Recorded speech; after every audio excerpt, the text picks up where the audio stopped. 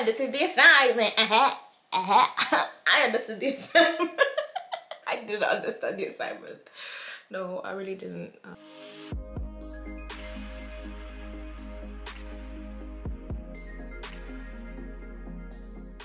Hi guys, it's Ali. Welcome or welcome back to my channel. In today's video, I've got the brand new Age of Opulence palette by Beauty Bay, and I'll be swatching it, reviewing it, doing a little look using it, and just giving my general opinion of the palette. So if you want to see all that and the tea, then go ahead and keep on watching. If you've seen any of my other Beauty Bay videos before, then you know I'm a huge fan of their 20-pan palettes. So when they did announce this palette, I jumped straight onto it and I did go ahead and buy it. There were a couple of other things released as well. So a smaller 9-pan palette and some lip products. And I think some loose pigments or shimmers or something like that. But I only went ahead and picked up the palette. Let's go ahead and take a look at the packaging. So this is what it looks like. And I did just mention a while ago that these palettes retail for £15. So they went with a 20s themed palette, but it is marketed as a Christmas collection. I don't know if I would classify this as a Christmas collection product, just because it doesn't scream Christmas at me personally. I'm not sure about you guys. Go ahead and leave a comment in the comment section after this video. Let me know what you think about this being part of a Christmas launch. So once you open the box, this is what the actual palette itself looks like. And I think it's got New York on there. I'm not too sure, but I think it's New York. I should know because I have been to New York. But there's a disco ball, a little $signed necklace on there. So yeah, it's just very glamour, that kind of vibe. And this is what the color story looks like. And of course, this color story caught my eye, and the reason why it did is because it is very similar to a palette that a lot of us know and love, and that is Beauty Bay's Book of Magic palette, which was released last year. This one was released, I think, as part of a Halloween launch though. So the fact that the colors are very similar and one is marketed as a Christmas collection and the other was sort of marketed as a Halloween collection, I don't know. I think it was marketed as a Halloween collection. My memory doesn't serve me well, but I think the whole magic and mystery, that kind of thing, I think that was the angle here. Age of Opulence is the Book of Magic, just darker. Does anyone else see that? If you rearrange the pans in here, I'm pretty sure you'd get very similar looking palettes, which I'm not complaining about because these shades aren't the exact same shades in here. In fact, I don't think there are any replica shades in here apart from maybe black. Everything else seems to have a different undertone. So you could comfortably have both of these palettes and still have a variety of shades. But that's, you know, there's a lot of talking. There's a lot of talking without showing you guys swatches. So I'm going to swatch this entire palette for you guys, and we're going to see what the shades look like. So here are the swatches, and I feel like they look absolutely incredible on camera. So just imagine what I'm seeing in real life in my room as we speak. I am so impressed by these colors. And if you have the Book of Magic palettes, you'll see the clear differences in here. So I would comfortably recommend getting both if you wanted to. But if you did miss out on the Book of Magic, this is also an amazing alternative. Oh, you guys, I'm so impressed by these shades. This is absolutely beautiful. Those shimmers though. So you see that purple, and then we've got the blues and the golds. I'm very excited to have a play with these shades. I did recently do a purple and blue look, which I think would have been my go-to here because of the shimmers that we've got in here. They're absolutely stunning. But I am going to switch it up and do, I think a turquoise look is what I'm going to go for. And we'll just see what happens. The thing I love about the Beauty Bay palettes is that they really deliver on formula. These are some of the creamiest, buttery shades that I think a lot of us will feel. And I just love the consistency with these palettes. Like, there are certain brands out there that just don't deliver on that consistency. And this is a £15 palette, you guys. £15. Okay. time.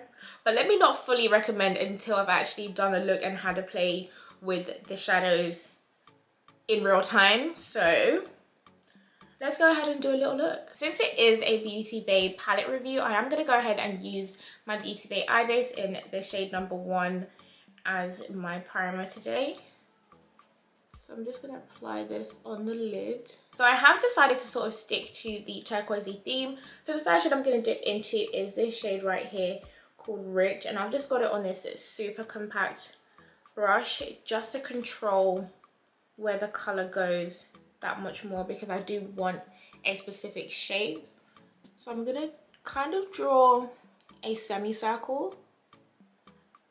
But because of how my lid creases, I am going to take it just over where all the lines are, because the shade will get lost in my crease. So I'm just going to pat this on, following the shape of my eye first.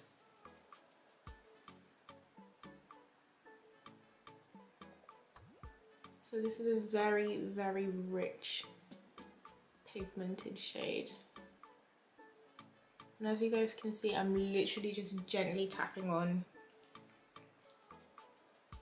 this shade, and the color payoff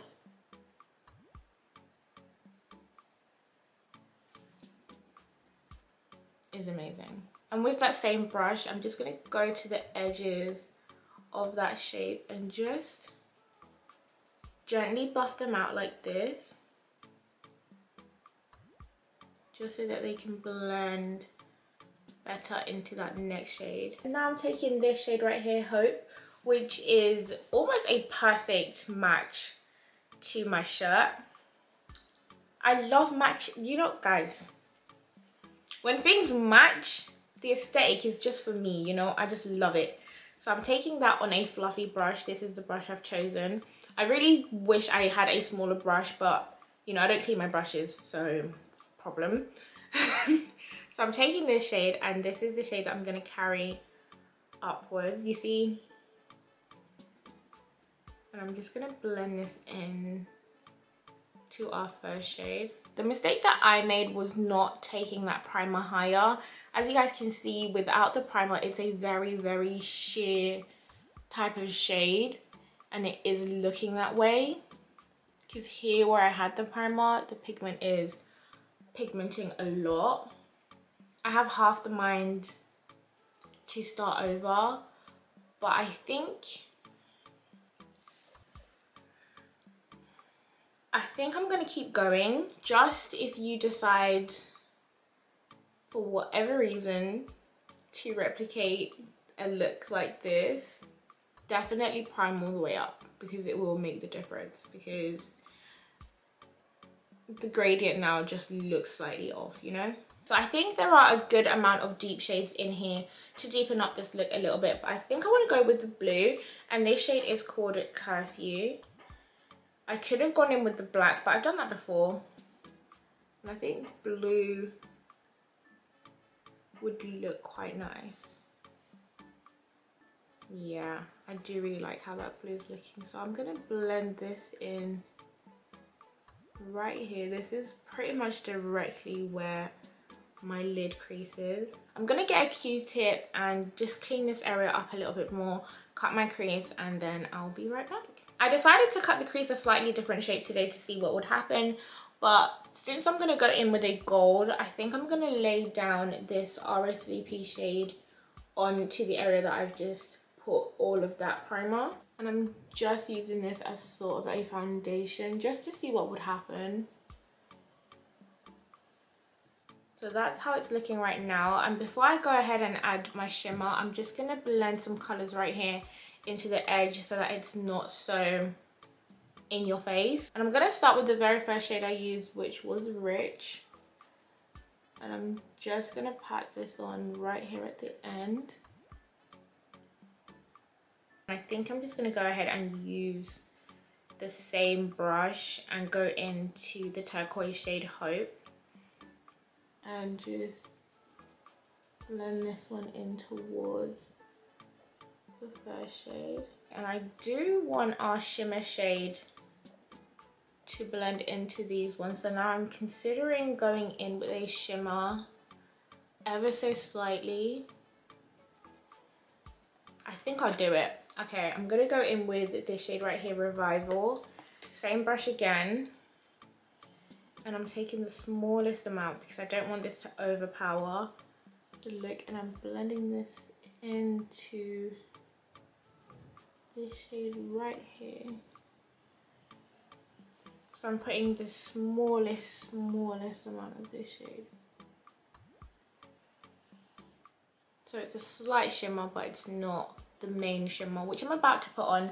But I'm gonna go ahead and put on a glitter glue adhesive first, and I'm just using the ABH one. And the shade I want to use is this shade right here, and it's called Gold Digger. When I swatched the shades, I just knew that I had to use this one because it's so pretty. And it's a little different to the golds that I usually use. So with this, I'm just gonna tap it right on top.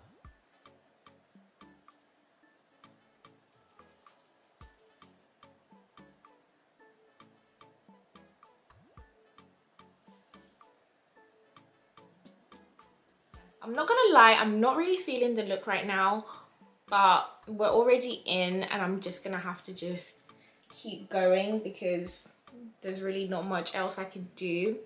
I don't really like this cut crease shape. I think I prefer my usual shape to this shape that I've done today. This time I'm not too convinced that lashes is going to make a huge difference, but we're going to have to persevere. So if I can find the brush that I'm looking for. Okay, I'm going to just move on to the lower lash line now. And I think I'm going to take it deep and go in with the navy shade Curfew.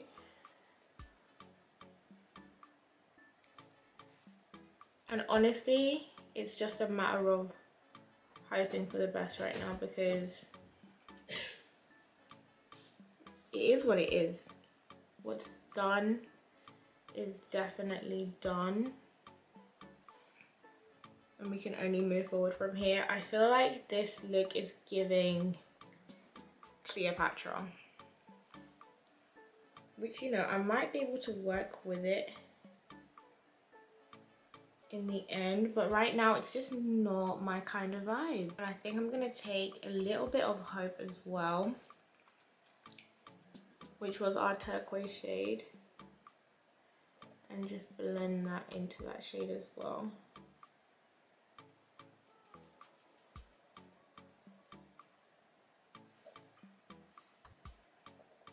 Yeah, I don't know what it is. It's just giving me Egypt Cleopatra. I'm gonna go ahead and try and work my magic, liner, lashes, do the other eye, everything, and come back on camera once this look has been completed, and I'll let you guys know what I think of the palette, and you can see how this turns out because I don't know if it looks promising right now. I don't know, but yeah, I'll see you guys in a second.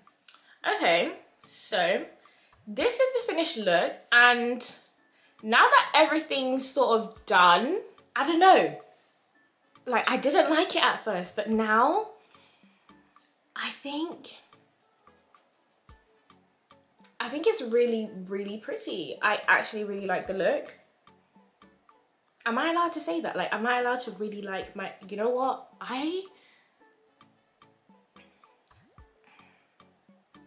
It's the shirt and the eyes for me. Like, the one beef I have with this look is that it just doesn't photograph well.